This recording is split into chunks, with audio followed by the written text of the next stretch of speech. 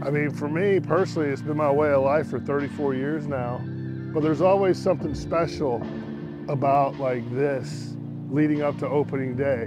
You know, to see an empty ballpark and visualize what it's going to be like around 9 o'clock on opening night, you know, when it's packed and people are screaming and yelling.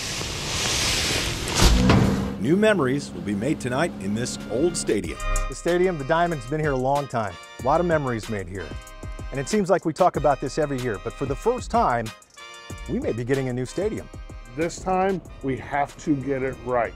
We have to get it right, and I feel confident that we will. Investors are putting what's reported to be nearly $2.5 billion into what will be called the Diamond District. And the jewel in this ring of new retail, apartments, restaurants, and more is a new stadium by the 2025 season.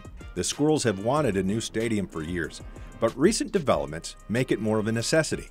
During COVID, Major League Baseball took over the minor leagues. A lot of the work that MLB is requiring is because of changing times in our industry. We have female coaches now. We have female umpires now. That never has happened, you know, previously. So we need female locker rooms.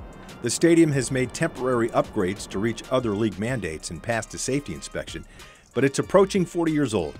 Major League Baseball seems to be forcing the team and the city to look to the future.